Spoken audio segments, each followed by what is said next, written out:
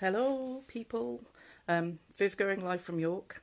I just wanted to do a quick one today because I've been listening to some really good stuff online recently, and it's something that I'm thinking of doing in 2019, and I should just go with it now. I'm going to tell you what I'm thinking. Um, so I know anybody who's been watching some of my lives since I started doing them that we've had some ups and downs just with things changing in the way family life is going on and stuff like that. So one of the things that I watched someone else talk about was the idea of having like I can't remember what he called it, but I'm going to call it a gratitude box. And it's supposed to be for business people, but I quite like the idea. There was a suggestion of doing it with the whole family. Um, Having something where, depending on how your day has been, whether it's been good or bad, and I do hate those words, but that is what we tend to call things, good or bad. Um, so if you've had a bad day, writing down what went wrong and how you felt about it, and just having a sealed box that you post it in, and you do that every day or every other day or whatever, and you put in the good things and the bad things, and then it's a sealed box, and sort of after Christmas next year, and I can't believe I'm talking about Christmas next year, you open it and sort of review your year and realise how much you've moved from where you were, and you look through all the good things and have like a laugh about how well things went, and then the bad things, and think, well, wasn't sort of the end of the world. And I just love the idea of sort of finding gratitude in all the things that happens to people, because I know I have found things difficult with like my son going to college and stuff like that, but there's been some really good things that have come out of that. Watching your children grow up and become independent and find new friends and discover new stuff has been really amazing. My relationship with my daughter has changed because obviously I don't have my son around anymore, so that there's been challenging things with that, but I'm loving having that time with her.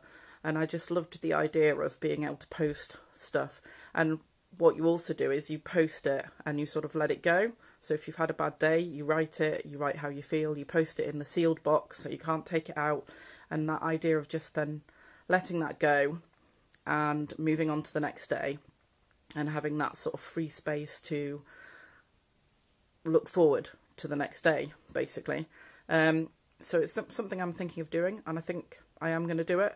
And I just love the idea, if anybody else wants to join me, then we could then maybe share this time sort of next year, well, after Christmas next year, when you open them, and come up with any aha moments or those things where you look back and go, oh, actually these similar things kept coming up. I wonder if that's something I could look at and review about what's going on in my life, or just looking at the highs and the lows in just a different way, because obviously it'll be at the end of the year.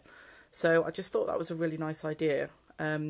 And I thought I'd share it. And if anybody who does want to join me, it'd be really great if you want to comment below. Maybe we can have a little party with it sort of after Christmas next year, which I really can't believe I'm saying Christmas next year. But for me, I think it'd just be really good sometimes to write down how I'm feeling, accept that that's just me having a human experience, because that's what we're all going through.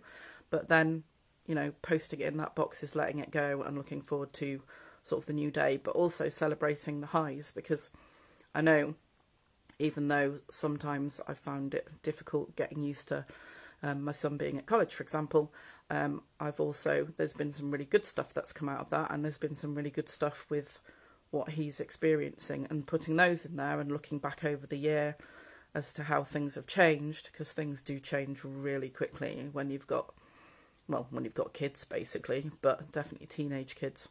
I think that would just be a really nice way to sort of honour where my kids have got to, where I've got to, maybe where my business is going, and all the ideas I've got for the new year. So yeah, comment below if you'd like to join in. I think it's a really lovely idea.